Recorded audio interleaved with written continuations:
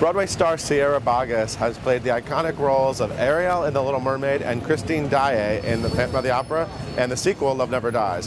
Now she's back in the West End playing another legendary lady, Fantine, in Les Miserables. We're here at the Queen's Theatre to chat with the Broadway favorite.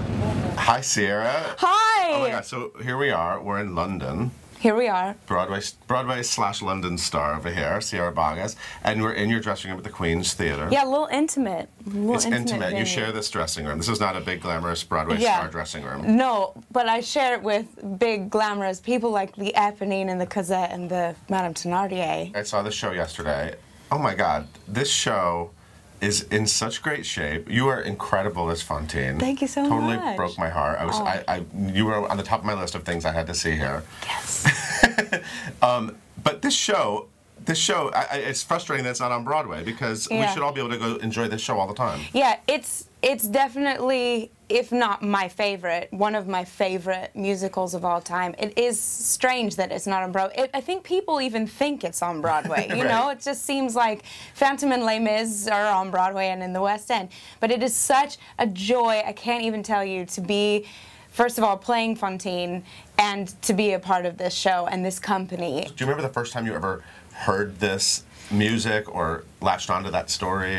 Yes. Well, I listened to it all through high school. So high school is the first time that I heard it. So I was like 14, 15 years old. And I remember being at one of my best friend's houses, and I stayed the night there, and we listened to it on her cassette tape. And then, you know, I remember just knowing it. You know, you just listen to it once and you just know it. And then I just, you know, it's forever what I listen to. And my dad is the ultimate Jean Valjean, I have to say. Oh, really? Okay. Just because his is the voice I always remember, like, singing along he sang it to at it. home? Like... He's not like, he's not a Broadway guy. He's my dad, but he loves it so much, and so he's like, I always just remember him singing like, bring home. Could he hit it? Oh yeah, he's my dad. I love the path your career is taking because, I mean, a lot of people first saw you in Little Mermaid on Broadway. Yeah. Very iconic Disney princess role, and then you were brilliant. I'm a big Love Never Dies fan, as you know. Yes. You were brilliant in Love Never Dies Thank over you. here, and the 25th anniversary Phantom concert. Which, One of my favorite things. I mean, just incredible. Available on DVD and Blu-ray. Christmas. Yeah, exactly. That's incredible. But and now Fantine, like you're really interesting. You're not just staying with like it'd be sort of obvious for you to do Cosette now. Yeah. But Fantine is sort of a darker role, and yeah, and well, and now they're casting it much younger too. I'm one of the older people in this company, which is also really interesting for me because I'd be too old to play Cosette in this production. Oh, really? Wow. First of all, interesting. Yeah. So it's really interesting, and I'm loving like where it's going and stuff. And it is, I've never wanted to be. You can be pigeonholed a Disney princess the rest of your life. Yeah. Now I will enjoy that because I am a Disney princess for the rest of my life. I mean, there's Ariel in the dressing room. Yeah. You can't escape it. I have an advent calendar of Disney princesses. So I love that and embrace it. But I want to also, I have so many other things that I want to express within myself. And Fantine, somehow, I relate to her, not at the depth of what she's been through, but, you know, I have something to say about the character. And I think you have something to say about a character, you gotta get it out there. Yeah. So. This is the first time I've ever seen Les Mis where at the curtain call I saw the actor playing Javert put his arm lovingly around Fantine as they walked off stage. Oh. You know that guy, don't you? Yes. I get to take home my very own Javert. Party favor. You're talking about your fiancé. Yes, Tam Mutu, who you met during Love Never Dies. Yeah, he was. I saw him go on as a Phantom. He like. Oh yeah, he was on all the time. He was alternate Phantom. Right. He was on a lot, and we bonded. And he was like really nervous the first time he asked me out, and I was like, oh, you know, I remember talking with Jack O'Brien, my director. I was like, I don't know, Jack, should I give him a chance? Like, and he was like, Sierra, because he knew. That was he's a good like, Jack O'Brien. Thank you. I've studied him. But he was, I mean, he was like such a cheerleader about it. It's kind of funny because you don't really, obviously don't have any big romantic moments on stage in this one. In fact, but when you're like drunk and messed up, you are groveling like at his feet. How's that? That's kind of odd. Well, I mean, it's interesting. I think that's why it works with us too, because obviously he's from here, I'm from America, and so we've been apart as much in our relationship as we've been together. And with the roles that we're playing too, it's not like we're living and working on top of each other, because we have nothing to do with each other except for when he is him, and you know, in that small moment of like hitting me basically with his cane thing.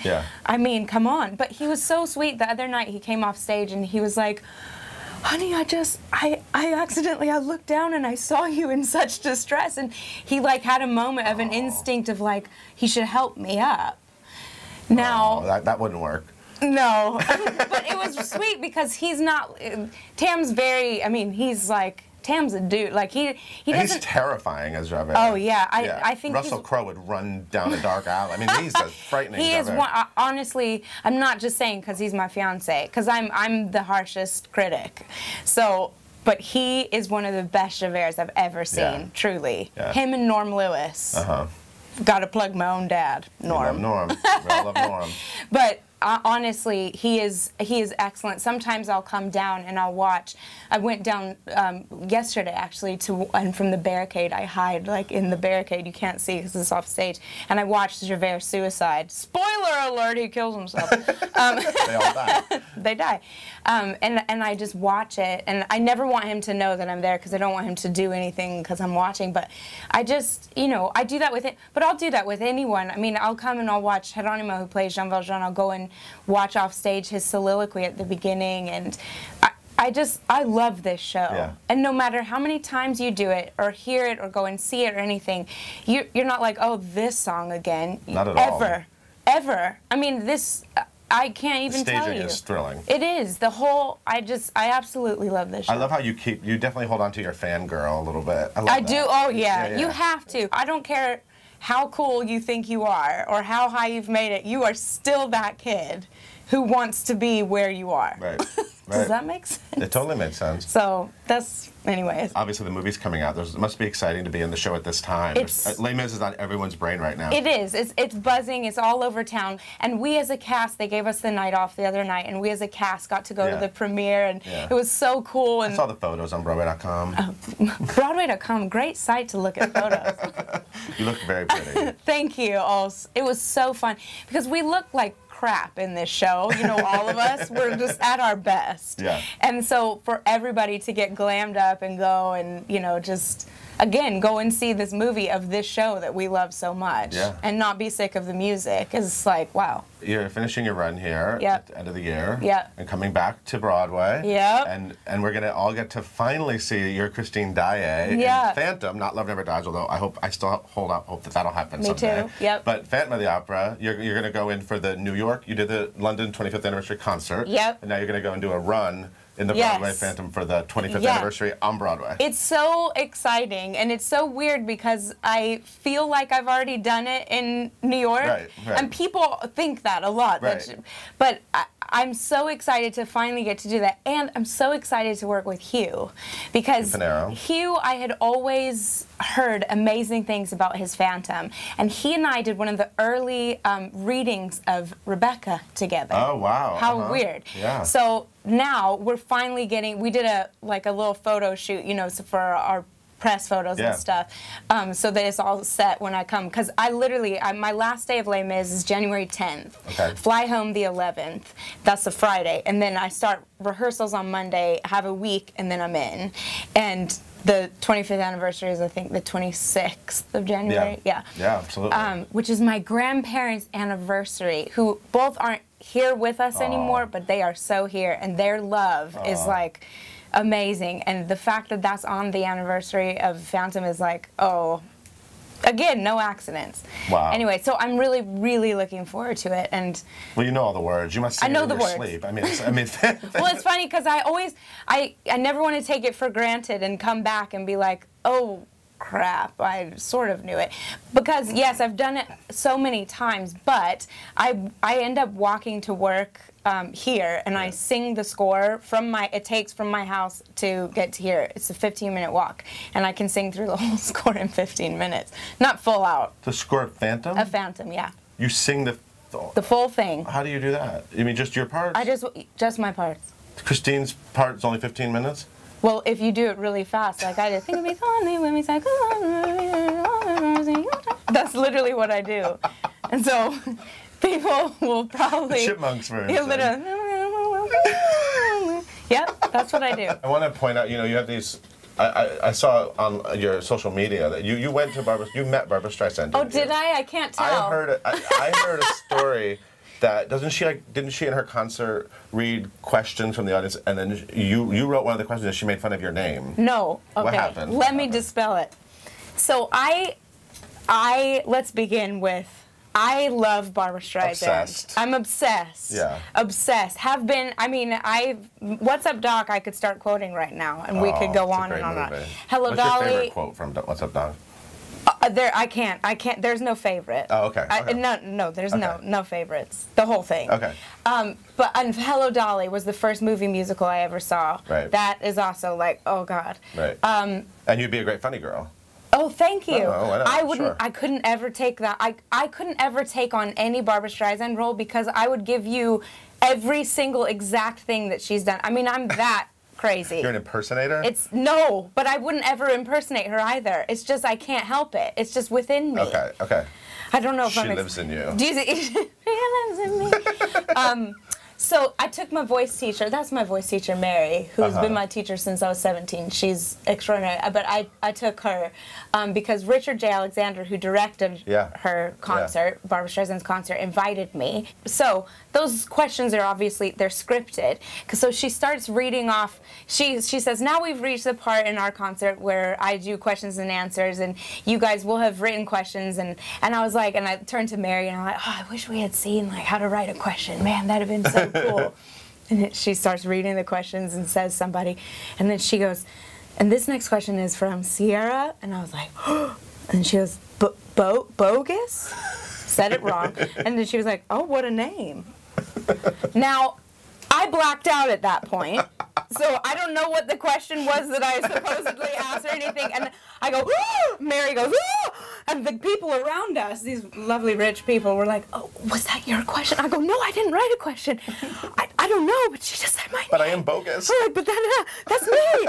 She said, so the rest of it, and then she sang another song that I was literally like watching it like, she said Sierra. I couldn't believe it. I'm hot and sweaty thinking about it. She was extraordinary. It was like she sang every song you wanted to hear. She was so comfortable. I can't even tell you. It was truly an extraordinary experience. And after the show, I met her. And it was... I had been planning in my head, like, I had gone through these lists of, here's what I should not say to her, because it'd be too creepy. Right. It'd be too creepy. I have a list of things not to ever tell her, but... that are all true. That are true. Like, I mean, but, so what I realized was the things, when people are fans of me, and they come to me at stage door, or they write me, the things that mean so much is when somebody genuinely just is grateful for the experience that they've had that I've helped them have. And that's when I feel really like, oh, okay, like I really listen then. It wouldn't mean anything if I said to Barbra Streisand, I love you and Funny Girl, or, you know, because she's heard that, and what does that mean to her? Well, so all I realized was I just got to get out, thank you so much, because she has changed my life.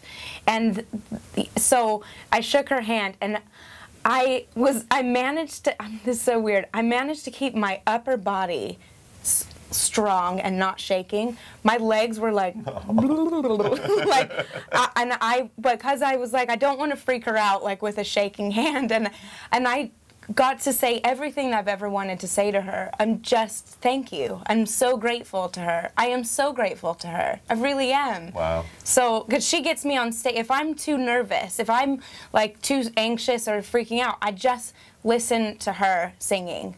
That's all it takes, really. And it's like, focus on that, and she helps center me, and you know, that means nothing to her, but it means the world to me. So it was amazing. That's wonderful. Yeah. Well, congratulations. Should I talk more about it? I feel like I've talked enough about We'll talk more about it next time. Next time we talk. Anyway. We'll do a whole Barbra Streisand conversation. Oh, great. And we'll do What's Up, Doc. Oh, great. We'll do all of What's Up, Doc. Oh, okay. Great. People will love that, I'm sure. They'll be like, People would love that's that. great. We have to let you get ready to go through this Fontaine drama again tonight, because that's your life right now. And if anyone's anywhere near London or just has a whim to maybe go to London, you need to check out Sierra Boggess. You're here through January 10th. January 10th is my life. And then we'll see her on Broadway. Yes. Oh my God. I can't wait. Yay. And so we'll all see you there. Thank you so much. Thank you so much. So say goodbye to everybody. Bye, everyone. Bye, Broadway.com. See you soon.